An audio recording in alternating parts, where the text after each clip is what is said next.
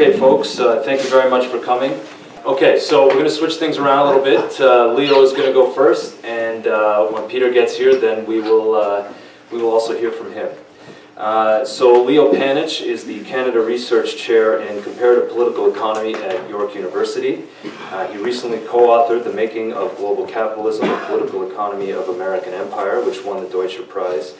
And he is also the co-editor of the Socialist Register. And if I may, just before you begin your remarks, Leo, I'd like to read a poem from one of the essays in the 2013 edition of the Socialist Register. This edition is called The Question of Strategy. Always an important question, but particularly in these times. And the poem comes from an essay by Michael Spurtilakis, who Leo knows quite well. The essay is Left Strategy in the Greek Cauldron, Explaining Syriza's Success.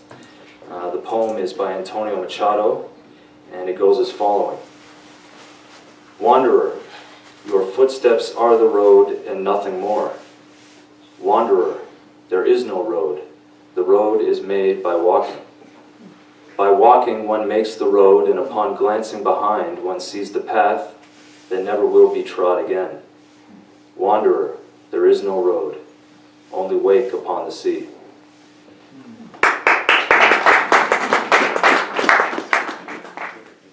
So, hopeful words from 2013, and now we are very much on a path. We are wanderers, and to help us clarify what that path is, I give you Leo Panitch.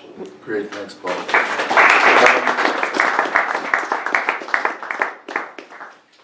What's already been accomplished by Syriza, we have had meetings on this at the Toronto Left in the last few years in which we've watched their making the road. And what's already been accomplished is remarkable. Just getting elected is itself a tremendous achievement. And it shows you the virtue of patience. This organization did not, this party did not emerge recently. In some senses, it represents the legacy of the Greek left, going back to the Greek Civil War.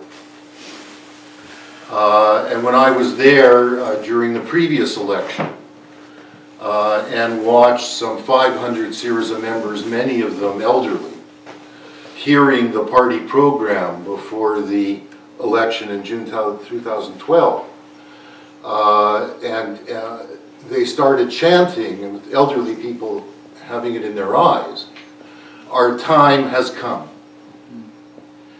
And you may have seen a video of Tsipras going to vote with some elderly people standing outside of his polling booth saying, "Our time has come." Of course, that left, is represented by two communist parties traditionally. The Communist Party of the interior, the Communist Party of the exterior, one more closely aligned with the Soviet Union, very closely aligned, one that broke with that. But the current organization grows out of the Euro-communist wing of the party in the 1980s.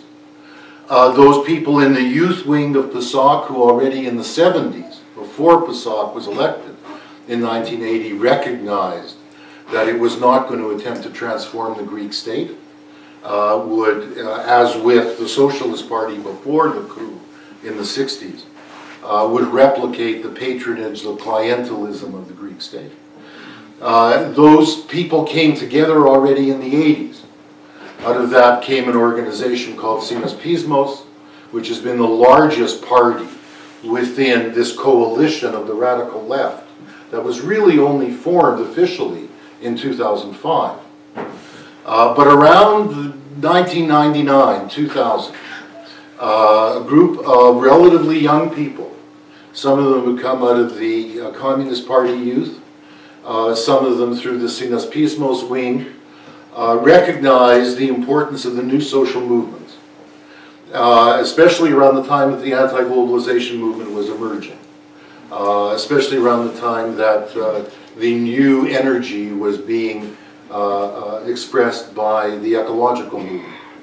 And by 2005, that group, which Tsipras was very much part of, was the energizing new group that made the coalition of the radical left a relevant organization politically, not a marginal one increase.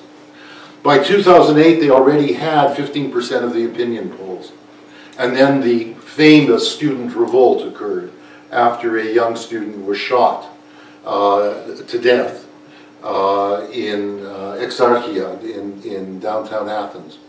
And some 500 high schools were closed, universities were closed, and Syriza supported the students in that radical revolt, whereas the Communist Party called them agents provocateurs and agents of foreign powers.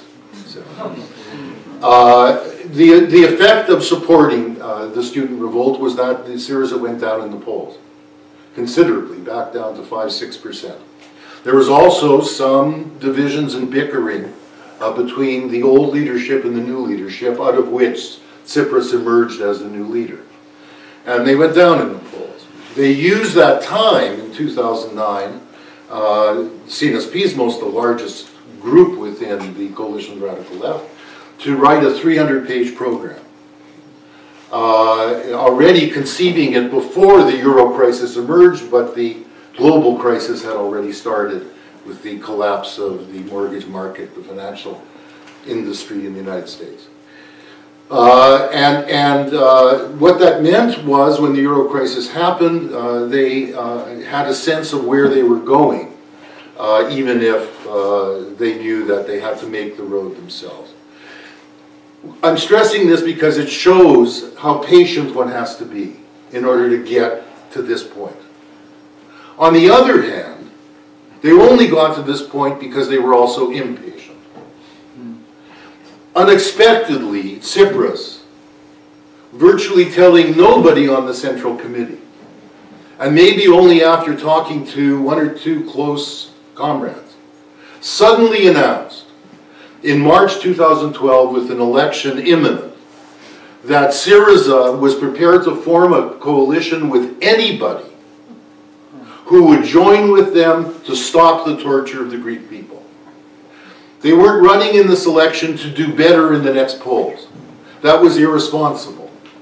It wasn't a matter of building up the infrastructure of the party anymore. It now, such was the torture of the Greek people, that they felt it was incumbent upon them to say, we will form a coalition with anyone who will join with us to stop the austerity. And that turned the tide. And in the May elections, they got 16%. They were suddenly, as people indicated in this video, right, they seemed like the last hope. Right?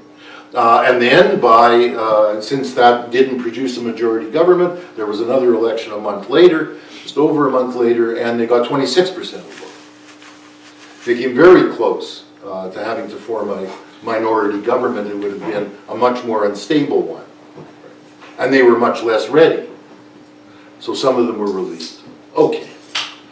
They now, after having led all the Greek parties in the European elections last year, after having elected one of the women you see here, Rena Duru, who used to be a student at Essex University, a student of Ernesto Laclau's, people who will know that name, she was elected as governor of Attica, which is the region around Athens, the largest region by population in Greece. That was already an indication of how Syriza would do when and if the next election was called. And now they have no longer just knocking on the doorstep of the state. They've entered the state. And we have to say that I've said this a number of times since this has happened, it's very sobering for the international left that in this global crisis, this is the sole party of what properly can be called the left, which has entered the state during this crisis. Bolivia, Venezuela, all occurred before. It is the sole place in the world where this has happened, and that's why we're all watching it.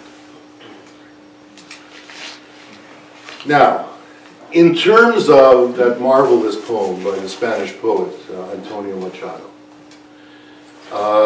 the person who's now been appointed as the Education Culture Minister, Aristides Valtez, who I interviewed for that same volume of the Register, also quotes, "Don't ask where the road is, you make the road as you walk." And then he said, the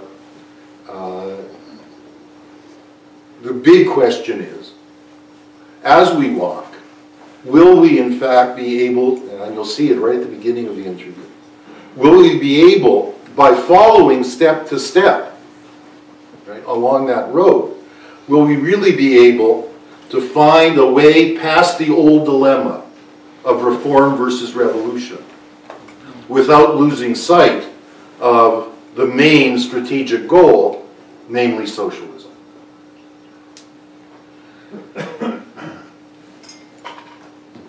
That's where we're at. When I spoke to my friend Michael Squirtalakis, and as I've done a number of times in the last 10 days, 2 days before the election was going to be clear, it was clear they were going to win. He said, well, now the adventure begins. Our role, the left outside Greece, as I've said before, is not to treat this as though we are members of a cargo cult, looking for whatever ship called socialism is on the horizon and thinking the Messiah has come. We often make this mistake. We often make this mistake.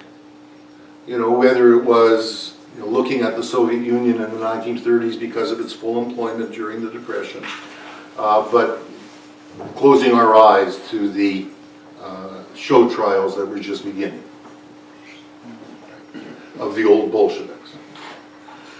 We made that mistake to some extent with the Triple Alliance in South Africa, the ANC, Communist Party, COSATU alliance. Certainly we made that mistake when we went to Porto Alegre to the World Social Forums and would be told about the magical powers of participatory budgeting and how they were transforming the country. We didn't ask the hard questions. It's not a matter of going there with a view to be smarter critics. This is a damn hard thing to do, any of those places. But our role is not to become apologists, fable tellers for what's going on. Our role is to try to see the difficulties they're having, to appreciate them, to learn from them, but above all, of course, to be modest, given what they've already accomplished, given how marginal we are. So we don't want to be hypercritical either, by any means. I think above all, in this case right now, we have to be aware of the enormous implications, the enormous burden of responsibility, the enormous pressure that Syriza faces in government. And that is that should this government be stymied in its ability to stop the torture, stop the austerity, should it be stymied, then the way will be open to the far-right parties in Europe, who will say that they are the only ones capable of breaking with the effects of neoliberal globalization on people. And therefore, this really is a very portentous moment.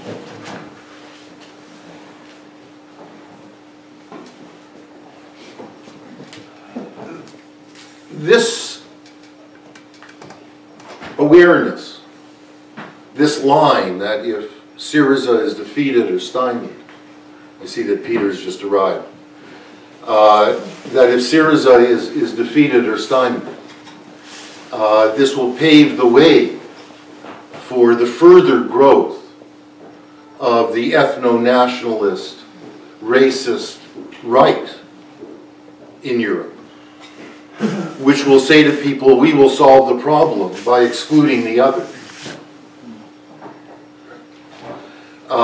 This is now being repeated by Syriza itself.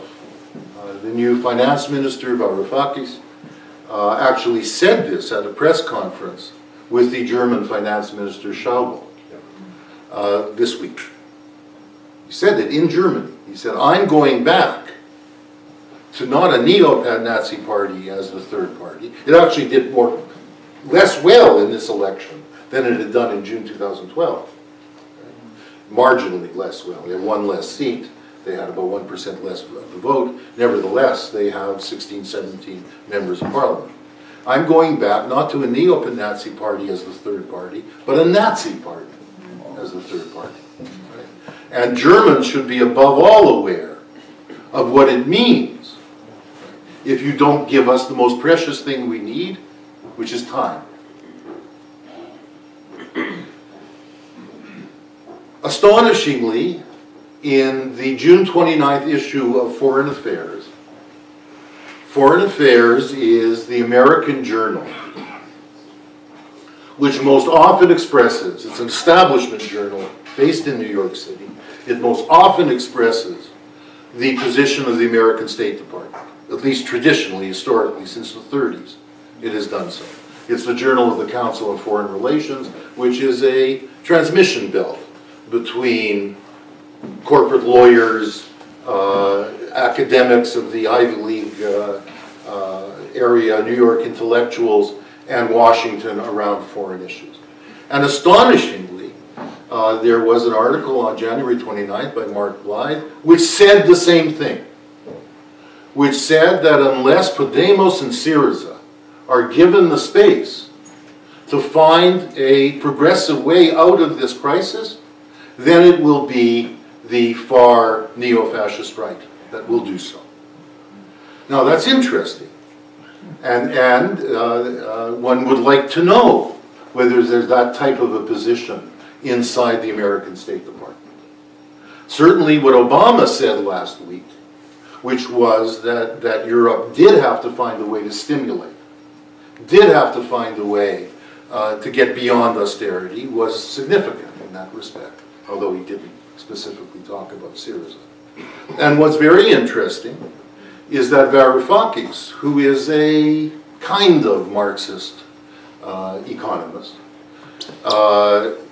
many Marxists in this room wouldn't think so, but the Wall Street Journal called him one, and he doesn't run away from that description.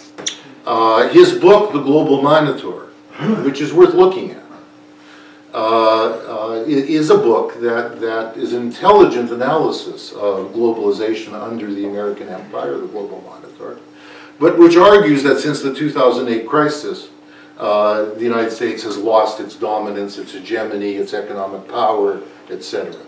Having said all of that, the last page of the book says, when he says what we above all need is a type of international reform that allows the deficit countries, the countries that have a deficit in terms of their exports and therefore become indebted, that allows the deficit countries to be able to receive finances from the surplus countries.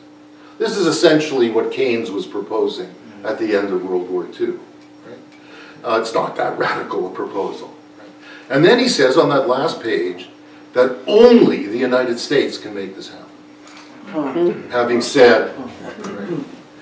Now, so when we're looking at what's going on in Europe, it's very important in that sense to also be aware of what kind of pressure the United States might put on Europe. Now, in this respect, that's not to say they would succeed. You know, this is an empire, and you can't even tell Canada what to do in the sense of a colony giving it direct orders. It can put, as we know, much more pressure on us than it can on other countries. But that's not to say they'll be able to dictate to Germany in this respect, but this is the kind of thing that's at play. Now, in that respect, the fact that Syriza is socialist the fact that, as we heard on this video, one of its members of parliament said the first thing we have to do is stop the austerity, but that would give us time to go beyond that. That gives those who, even those who want to get out of European austerity, who do see it in terms of needing to stop the nationalist fascists who might in that way get in the way of globalization, the way the European right did in the 1930s, right? The way the fascists did in the 30s. They might be hesitant to give Syriza time if it is socialism. And we need to think about that when we get excited and we read columns by Krugman or we see videos by Stiglitz, etc. Because we need to be aware that what they're talking about is not finding a way to escape the old dilemma of reform and revolution. They don't want it to go beyond reform. This came out tragically, very clearly, from probably the financial columnist who has taken the most consistent position against austerity in Europe of all. And his name is Martin Wolf, and he writes the central financial column for the Financial Times. And this week, he wrote a column which called for all of the things that Syriza is asking for, in terms of time, in terms of the ability to renegotiate the debt, in terms of stimulus in Europe. But then, he ended the column by saying, but after this being the first issue, the second issue is structural reform. It's under the name of structural reform that the IMF, of course, has imposed neoliberalism, restructured so many states around the world since the 1980s. The second issue is structural reform. The IMF notes that the past government failed to deliver on 13 of the 14 reforms to which it was supposedly committed. Yet the need for radical reform of the state and the private sector no doubt exists. One indication of the abiding economic inefficiency is the failure of exports to grow in real terms despite the depression. Indeed, Greece faces far more than a challenge to reform. It has to achieve law-governed modernity. It is on these issues that negotiations must focus. So this must be the deal. Deep and radical reform in return for an escape from debt bondage. This new deal does not need to be reached this month.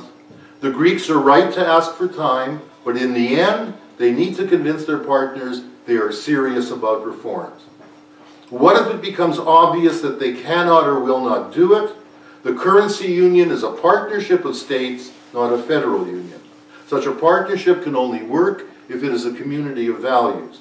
If Greece wants to be something different, that is its right, but it should leave. What he means by something different is something that is, in a sense, also open to negotiation. If he means what Syriza means, that they will do everything they can to build a non-patronage, non-corrupt, non-clientelist state, that's one thing. But if he means that if they hire public employees back, if they increase the welfare budget again, if they stop the privatization, if they seek to stimulate the Greek economy and have a plan for stimulating the European economy through public investment rather than through foreign private investment, if that's what he means by structural reform, which is what the IMF's 14 principles primarily were, then you see that the Wolfs and the Krugmans and the Stiglitzes of the world will be against Syriza, will be against giving it time. Now, this is not something that will be clear right away, like anything else. That's why walking the road is so unclear. The road isn't there because you don't know who you will win as your ally. But I think it's be clear about this. If Syria is going to be a party, a government of the left, in the sense that the Greeks meant the left at the time of the Greek Civil War. right? A socialist government, a socialist party, however long that takes, whatever reformist, whatever structural reform in our terms that requires and how long it takes. Now, in this respect, there have been some very impressive first steps. As this meeting is being held, Tsipras is delivering his first speech to the Greek Parliament. Right now. Right, this evening, as it is now in Athens. And he'll be laying out the government program.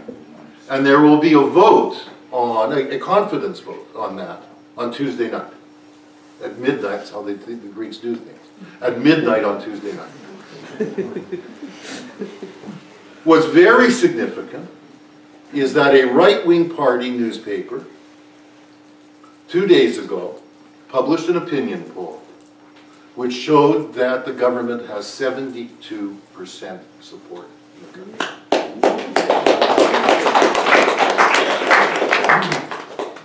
Were they to call an election now, they would win over 50% of the vote. And they would have a very clear majority of the seats on their own. This partly has to do with sheer national pride. Anybody who knows the Greeks, right, know that this is no small element in Greek culture.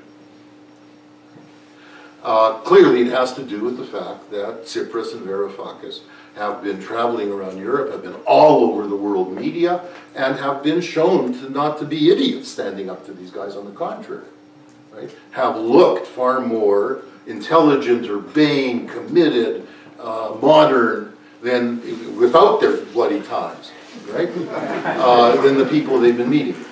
Right? But it also has to do with the extent to which they have already done some of what they promised, and not small things.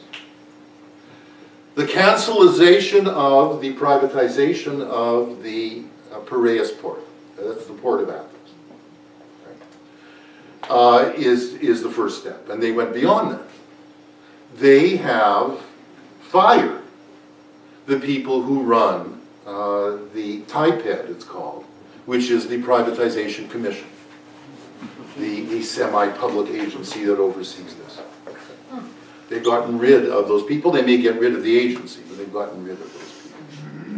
They've already hired back 15,000 public servants, and as part of this, and it's, it's been very moving, Varoufakis has said in these meetings, I've hired back the cleaners in the finance department. This is symbolically important. They've already announced the raising of the minimum wage. They've removed the barricades that have defaced Athens for really since the student revolt in 2008, but certainly since the Syntagma protest, the Indignato protest over the last 4 years. Right? So there are no barriers anymore in front of the parliament. If people know Athens, it's right on Syntagma Square, the center square. They've been removed. There are consequences to this. They've also committed to bringing the rule of law back in labor relations.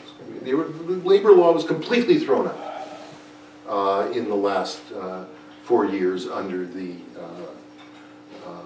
imposition of the memorandum of austerity. And there are contradictions to this. Already, a few nights ago in Exarchia, there was a car accident. The police came in, and some anarchists started throwing Molotov cocktails.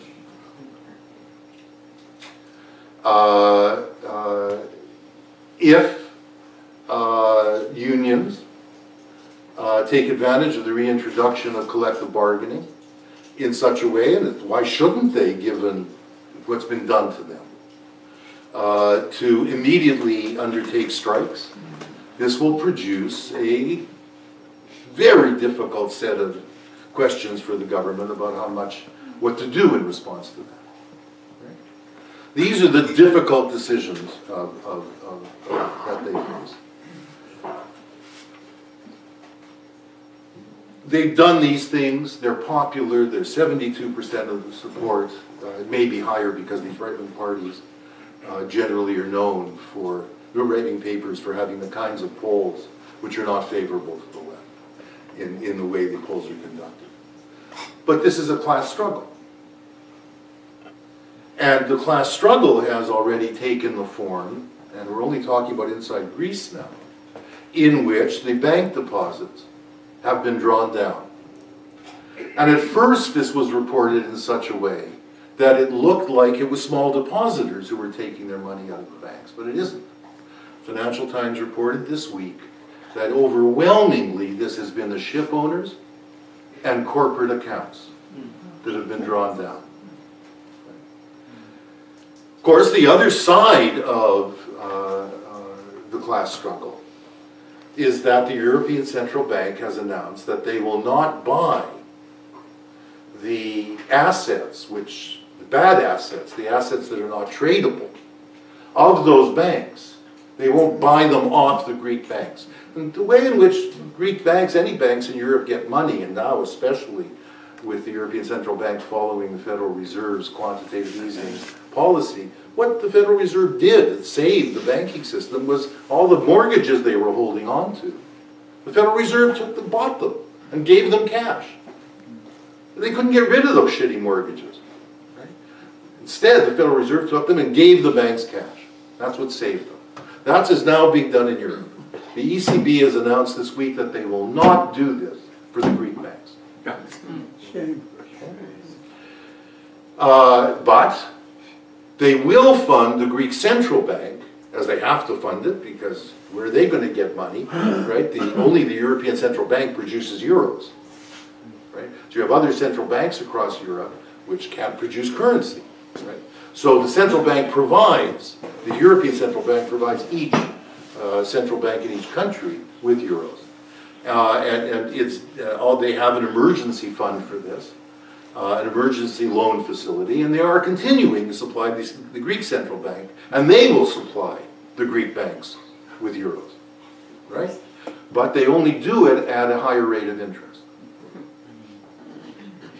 It's not enormously high, but it is 1.5% or so.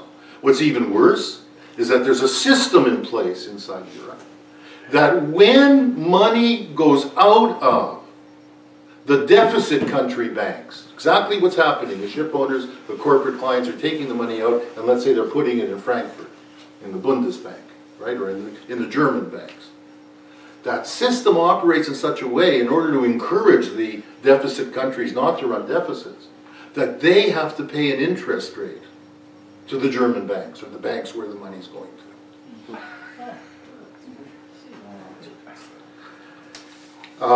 Paul's telling me I need to shut up, but I think it's worth, because everyone here is on the left, and I think it's worth us running over time. Is that okay, Paul? Make me the bad guy. How much time do you need? Well, I don't know. How much time are people willing to stay? Well, people will ask questions. Yeah. How many people will stay and ask questions? And Peter will want to talk. Yeah. Okay. Make the point in the Q&A. Okay.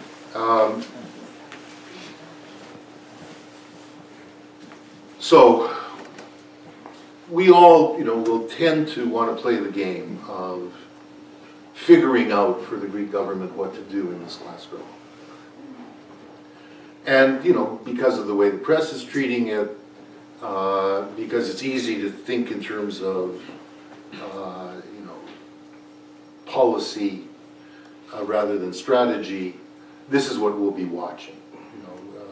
Will the Greeks hold on to some attempt to restructure the debt? They'll never call it default, but restructure the debt. And what they're essentially proposing is that the debt they hold, or a very large chunk of it, should be converted by the European Central Bank and by the other central banks that may hold some, should be converted into the type of bonds that you only pay interest on when you have economic growth, or a certain rate of economic growth. And those can be payable a long time in the future. Indeed, the British in World War I issued bonds which were never repayable, right? Which you could expect an interest rate, but you never had to pay them back. So that's the kind of thing they're arguing for. They are, and this is all laid out by Varoufakis in his writings, and you can just see what he's arguing for. They are arguing for when there's an insolvent bank in any European country, but this would mean in the Greek case, that it be the European Stability Mechanism, which was introduced after the crisis began, that directly takes responsibility for recapitalizing those banks. And they, in that sense, those banks would become the responsibility of Brussels, not just of the Greeks alone. Above all, they're arguing that the European Investment Bank, which has been around for a long time and has issued bonds for a long time, 45 billion in bonds in recent years, that it ought to be issuing bonds and then handing those funds over to the European member states who need it so they can engage in the massive public infrastructure building that would put people back to work. In other words, they wouldn't then be dependent on private investment for this. I'm bribing capitalists, whether foreign or domestic, to do it. And Varoufakis is arguing is that the funds that the penalty interest rates they have to pay the Germans when money flows out of Greek banks, that money ought to be put into a social solidarity program for Europe, an emergency social solidarity program that would be used for welfare purposes, etc. Right? And if Europe goes through its financial transaction tax, that would go into that as well. None of this is socialism. On the contrary, you might say that by integrating Greek even further into a capitalist Europe, which is what it is, it would close some doors. If you're going to have economic planning in Greece, how are you going to have it if the private banks are directly responsible to the European Union? So you see the contradictions. They're severe. I think they're worth laying out.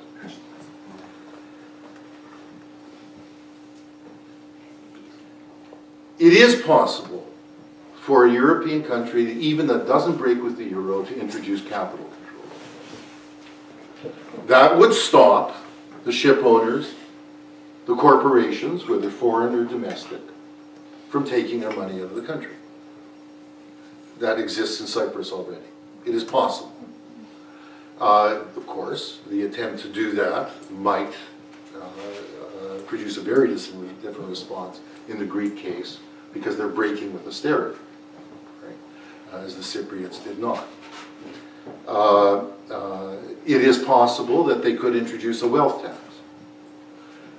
This guy Schaubel, who was the most insistent on austerity that Varoufakis met with last week, for his part at the press conference he said, you need to collect taxes. We will give you 500 German tax collectors. Well, you could test them. You could say, okay, we are introducing a wealth tax in Greece. A one-time only wealth tax. Right? And we're going to take these guys' assets. That would be a way of testing them. But the big question still would remain, would that be enough for them? I mean, we're talking about 25% unemployment. This is Depression-era unemployment, which we were spared in this crisis. Right? Partly because of the actions of the Federal Reserve in buying all this bad debt from the banks.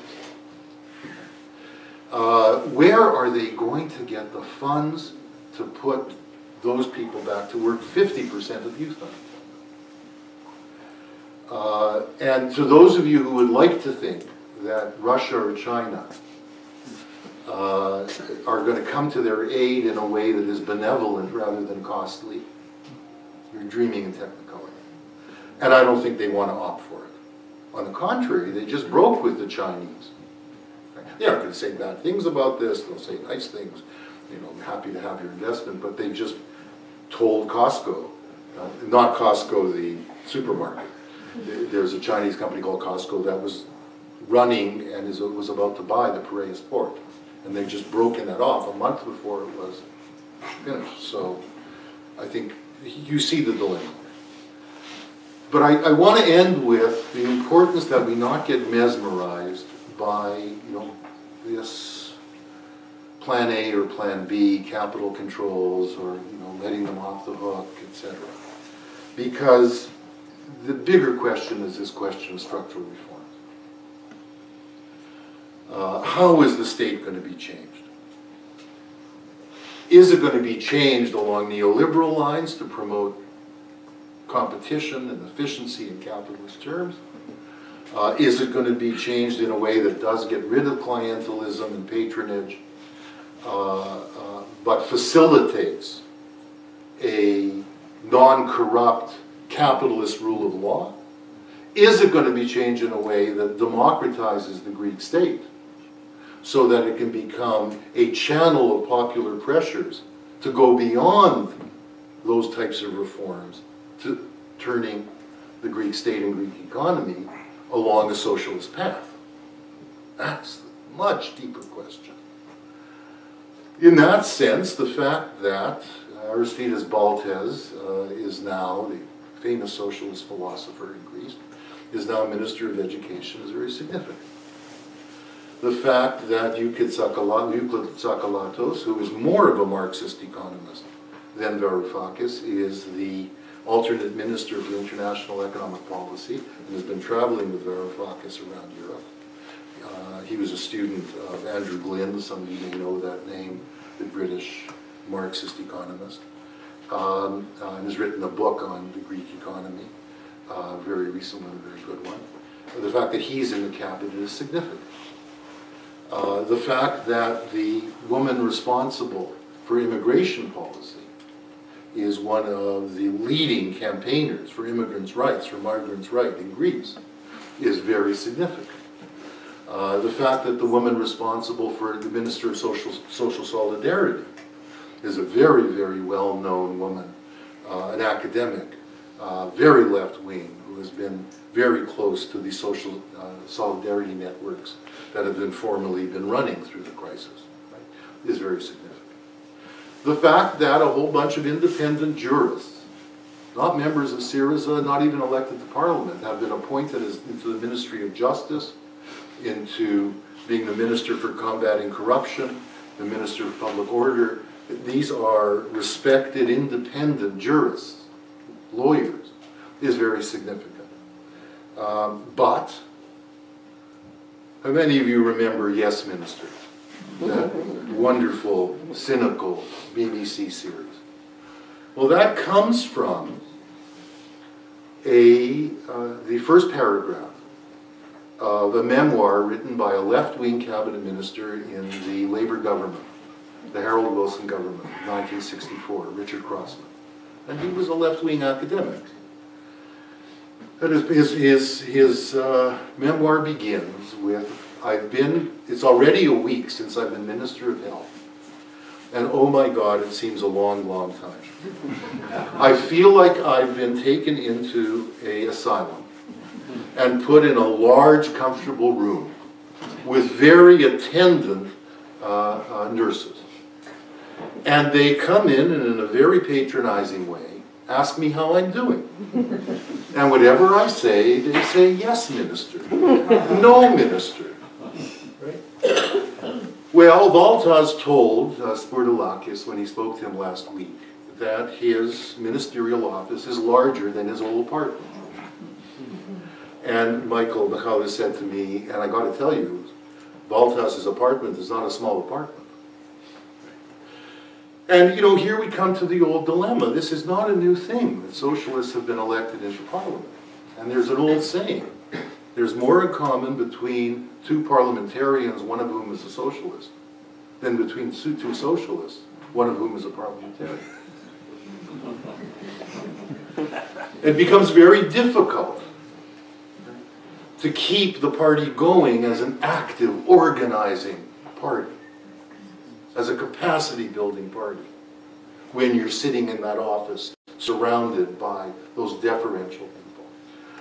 And in, you know, the people, there's much more appointments in Greece than in Canada to the senior civil service. There's a high turnover, that's part of the patronage. But a good many of the people who've been appointed to act as secretaries of the departments, or what we would call deputy ministers, are technocrats. The secretary of the cabinet is the guy who was acting as the lawyer for this Chinese company in taking over the Piraeus port. But he's also been the lawyer who's been advising the government on how to legally break with the memoranda, right? The Syriza government, right? And he's been part of the Syriza in planning for this for the last year. So there's technocrats there as well, and we need to recognize this. And Michael tells me that some people who've been dealing with the EU and very close to PASOK in recent years are reappearing again in the state. So the relation to the party is crucial, and I'll end with this. 45 MPs are now from a group in the party that is very close to. The Central Committee is a couple of hundred people.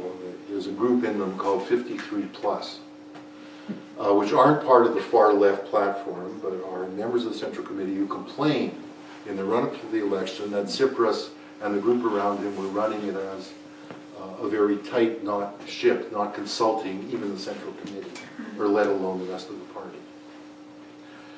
They're on the left while being supportive of the Tsipras type of strategy, not calling for pulling out of the euro, trying to change Europe rather than pull out of it, etc. That's a third of the Syriza members of parliament are part of that group now. One of them is just about to be appointed as the new party secretary. That's very significant in terms of there being the left in the party being in control. That said, there has not been even a Central Committee meeting for the last month and a half. In the run-up to the election, and since the election, there hasn't been one, although there was an attempt to hold one. The reason given for not having even a party executive meeting was that Tsipras was out of the country, of course. He was doing all this traveling. I just want to read and remind us how Syriza's concluding political resolution went last year. You know, they refounded the party a year ago in order to make it a more committed, visionary, and cohesive party, presumably, for the run-up to the election, but also in relation to entering the government. And their political resolution, which was a 20-page statement that came out of that refounding conference of Syriza, ended with this. And this, I think, is the real test. The state we're in today calls for something more than a programmatic framework, even something more than a complete program formed democratically and collectively. It calls for the creation and expression of the widest possible militant and catalytic political movement of multi-dimensional subversion. That's why people like Wolf are probably worried that this is a government that has this kind of words in it. A catalytic political movement of multi-dimensional subversion that will operate in a spirit of utmost solidarity, elation, and inspiration. A movement that will bring closer together and mobilize hundreds of thousands of people. We were referring to a movement that will creatively unite all the people that flooded the squares and took enthusiastic part in small and large strikes in towns and villages, etc. Only such a movement can lead to a government of the left, and only such a movement can safeguard the course of such a government. A government of the left has a specific expectation horizon. It carries out radical reforms, takes on developmental initiatives, offers clear environmental and class orientations, opens up new potentials and opportunities for popular intervention, helps create new forms of popular expression and claims. However, it cannot realize the great changes this country urgently needs by itself. For a government of the left, a parliamentary majority, whatever its size, is not enough. It cannot proceed as if it was a matter of delegation. Taking account of these facts, Syriza shouldered the responsibility to contribute decisively to shaping this great movement of democratic subversion that will lead the country to a new popular, democratic, and radical changeover. So, the question is the party related to this government in a way that allows it to play the kind of catalytic role that was laid out here? For the moment, it doesn't look like it. There have been some spontaneous demonstrations in support of the government, not organized by the party, 7,000 people, a few days ago, right in front of Parliament without any barriers, and this was organized by the Indignado networks, not by the party, although the party didn't oppose it, and then some of it came along. In some smaller towns in the center of Greece, committees have been formed to support the government. Again, this wasn't the party that got these going, although of course they're not opposed to them. At the moment, the party is moribund. And a big test will be whether this has been the type of party which has vaulted a group of socialists into the state, or it's been the type of party, after 30 years of building, which is the type of party which can democratize the Greek state and Greek economy from below, which can hold these people's feet to the fire, which can renovate the whole of Greek society. Okay, thank you.